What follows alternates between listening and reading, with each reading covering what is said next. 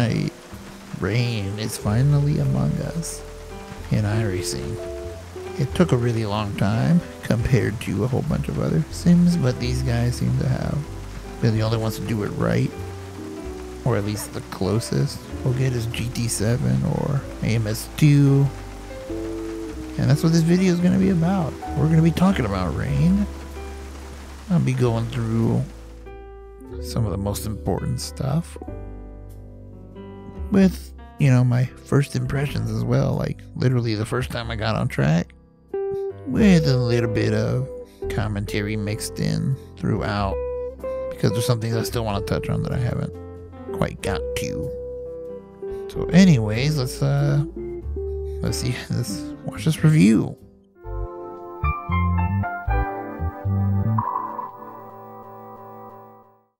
Oh my god, it looks so good. Yeah, have you ever heard of Welcome to Die? Well, welcome to rain. Alright.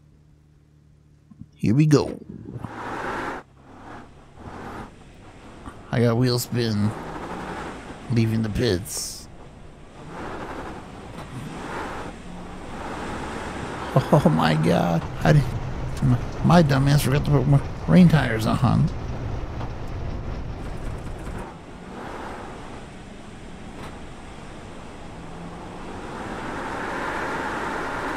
Yeah, it ain't gonna happen. Gran Turismo who?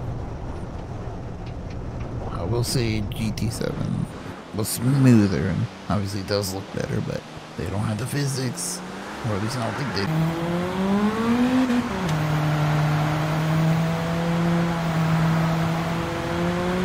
do. Alright, so let's switch to a rain tire, because my dumbass forgot to put rain tires on. Actually, might be in the first thing. There we go. Oh man, you can see I'm hydroplaning there. So you should be able to hear it. Oh yeah, it just went straight. Alright, so I'm just gonna drive this sort of how I... Alright, so aquaplaning is definitely the thing. Oh, this is gonna be a game changer. Hang on. Oh jeez. Alright, one disappointing thing would be the windshield physics. They're not exactly responsive to direction, but it looks like they are to speed. You can see I'm not going right there. There was a lot of water. Actually, I wasn't paying attention to that. So the curbs are really, whoa, real slippery. But most people load it up their shit and never give you true first impressions. Well, here we are. This was literally the first time I ever loaded rain up. For some reason, my mind is not... It's like already thinking what to do here. So what I did in the settings was set it to like 70% rubbered up. And let's see if that wet line really is a thing, because I'm pretty sure it is. Or, you know, let's just run a normal lap. Okay. Easier said than done. Alright, let's just let this come to you. Oh, shit. Man, I made it. This is incredible. By far the most convincing rain. And here I thought GT7 was like one of the best. And sure, visually you got a set of Corsa, but they're the original set of Corsa. They're really their physics aren't exactly up to par. Just a bit moderate, by the way. AMS2 has decent rain, but it still does not have aquaplaning like this, or the rain wet line, if you will.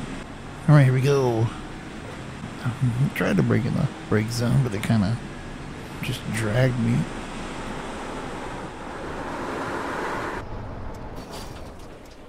Alright. It fucking works. Oh my god, it works.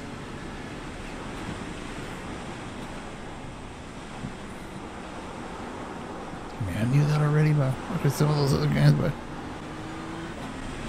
I had to see it for myself to truly believe it. It's about the same level of driving. In fact, I think I underdrove a couple of corners. Let me really try it out. Alright, editor me has to jump in because somebody lost their footage of the dry line, so all you get to see is wet line stuff. You're just gonna have to go by my word. I got a 236 in the dry conditions. I did finger quotes. I don't know why, because you can't see them. And I ran a 233 in the wet. So there's a 3-second difference right there. So I had to clear that up.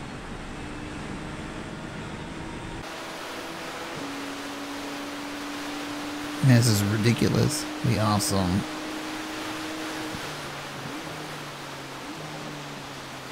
So again, I'm going that weird shallow entry because all the water that was there. And you can see it pretty well compared to other scenes. You can't really tell exactly where it's at.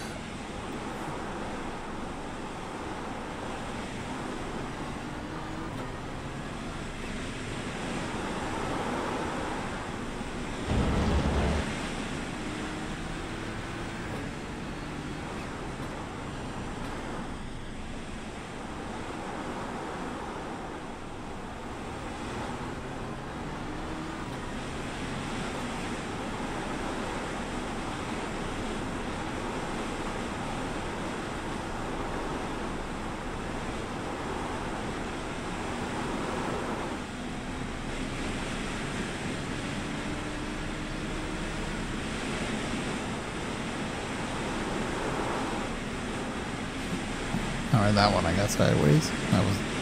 I didn't take too wide of an entry. Went through the puddle early, and it cost me. Alright, this one might hurt. Nope, made it.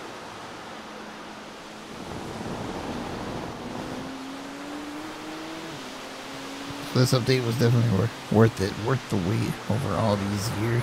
And I about died there because I went through the water. I'm an idiot. But what else is new? You see, I'm not using a lot of brake.